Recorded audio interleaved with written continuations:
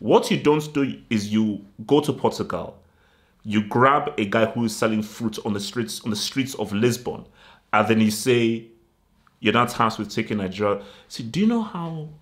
I mean, my God, man.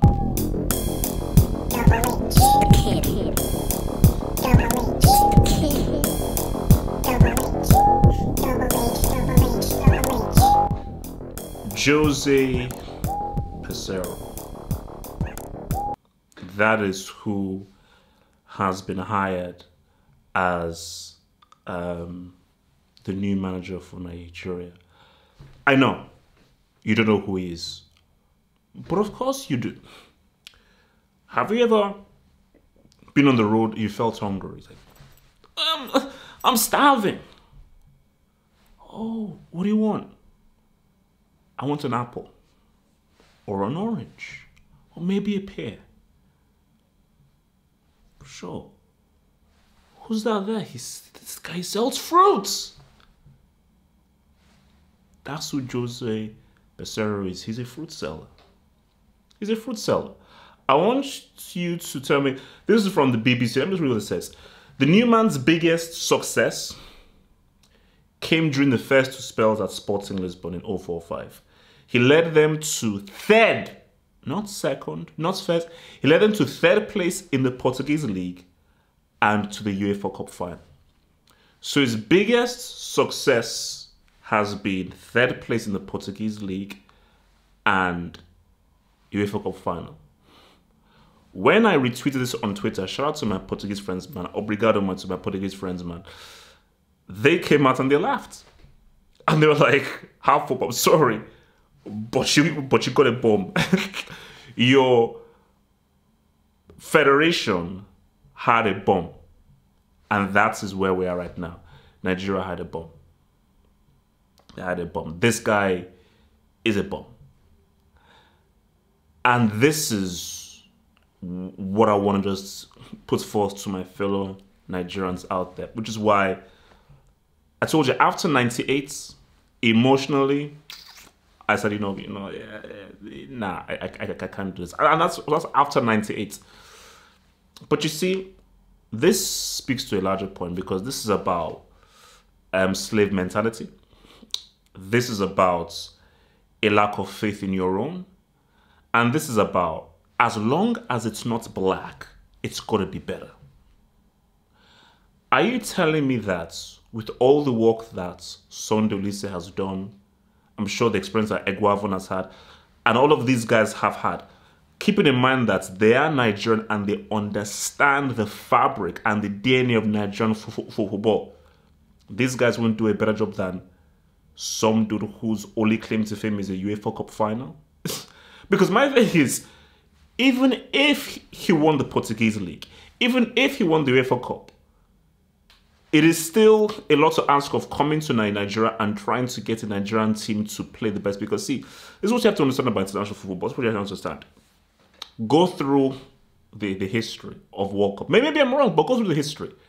Every time a team has won the World Cup, the manager has been from the country. Very rarely do you have a situation where a manager not from the country does well. The only instance I can think of is South Korea and Gus Hiddink, who took them to the semis. But even then, referee tax. Referee tax. So more times than not, you have to get that. See, the only time in which is different from Nigeria was Westerhoff and Bonfrejo. Because Westerhoff took Nigeria to the 94 World Cup and did very well. And also what's it called? Actually sat next to Westerhoff's wife on a plane once, and his wife is Nigerian. And obviously Bonfrejo, who won the Olympics in 96 with Nigeria. But the thing with those two guys is they understand. See, these guys, they understand Nigerian football. And because they, and the key thing is that, especially because see, Bonfrejo was Westerhoff's assistant. Westerhoff, he lived in Nigeria. He embedded himself in Nigerian culture. So he understood the technical qualities of Nigerian football, but because he lived there, he understood the DNA. What you don't do is you go to Portugal, you grab a guy who is selling fruit on the streets of Lisbon, and then you say you're not tasked with taking Nigeria. See, do you know how? I mean, my God, man, the stupidity is crazy. So you're taking this trash dude who Portuguese people, my Portuguese brothers say this guy's trash. And he's now tasked with two of the most important games in Nigeria, in a long term in Nigerian football, i.e. the playoffs. Because Eguavoen is going to be doing the AFCON. And then he's now going to be replaced by this guy who, so your first games will be the playoffs. You know, I think Nigeria might can get, I'm not sure, I think they can get Ghana in the playoffs. So what happens when they don't make the playoffs? He still stays on? So my thing though is, who are the, I want to be kind, but who are the numbskulls? Who are the idiotic numbskulls? See, this is why I love the platform I have. Because I care. Because I care, as in really care, I'm never going to interview any of the NFF guys or any of the players. Because my duty is to you, the audience. So I'm not going to be like, well, I better not say anything within the NFF guys because I want to be able to hopefully interview like Pinnick and all of these guys so that I can be able to boost the channel and get higher. No. This is bigger than that because I care. And I think it's important that I'm truthful here. These NFF guys, you're acting like slaves. You're acting like this is a dumb decision. And if I was to interview them, which I never will, but if I was to interview them, I said, no, this is a stupid decision. Why are you hiring this no-name? Who the hell is getting on Raw? Who is this freaking dude? You see, Betty Votes made sense. But even when you look at Betty Votes, even if Betty Votes was still a very well-known manager in Germany and so forth, I think he took Germany to the 98 World Cup, I think. You have to get somebody that understands Nigerian football. The issue is you're now going to get a guy coming from Europe trying to instill a European mentality onto Nigerians. And this is Africans cannot beat Europeans at European football. South Americans can't beat Europeans at European football. Africa can only beat you playing an African kind of football. What's it called? South Americans can only beat Europeans by playing a South American brand of football. You can't beat Europeans at their own game. You can't. I mean, because that's the thing. The thing that, oh no, we have, Europe is the best. This guy obviously has experience in Europe, so he's going to bring in that European thing. So no. Europe are like, oh sure, you want to beat us at our game? See, you're trying to learn this. This comes naturally to us because it's in our DNA, it's in our blood. What makes a World Cup interesting is Europe are like, oh, now we're coming up with this whole African blend, which is why the team, oh my God, which is why Nigeria made such an impact in 94. Why they made such an impact in 94 was guys were like, wait, who the heck are these guys?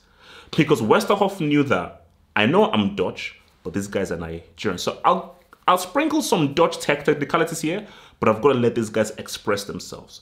I've got to let these guys really show their personality. I've really got to allow these guys to play in that very unorthodox, show-arm leg Nigerian way of flowing, So, which is why when they played against, whether it was Argentina, Greece, Bulgaria, even Italy, guys are like, man, who are these guys? Which is why, to this day, people just say, man, that 94 team, because again, I'm not trying to be biased or so forth. I know Cameroon did their thing in 1990. I know Senegal did their thing in 2002. That's 94 team. Guys, like, no.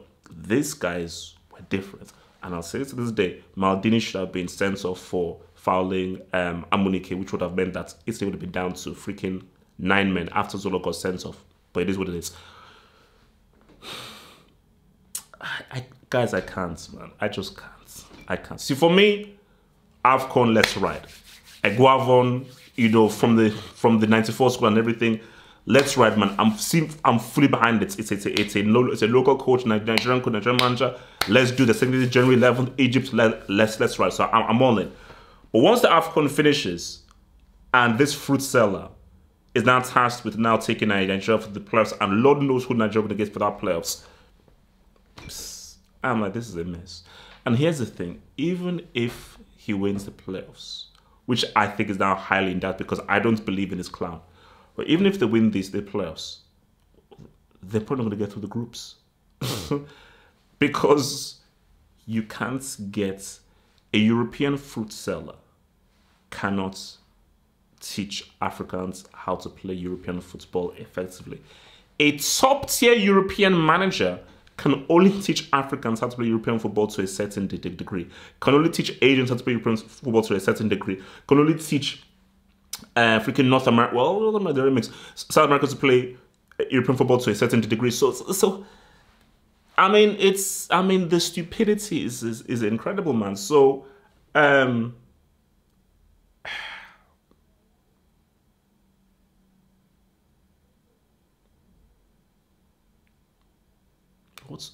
what is wrong with Nigerians, man? Like, how can you be so, like, how can you have such little belief in yourself and in your talent? Sunday Lise only left because of that issue with Ayema and so forth and everything. But like, I mean,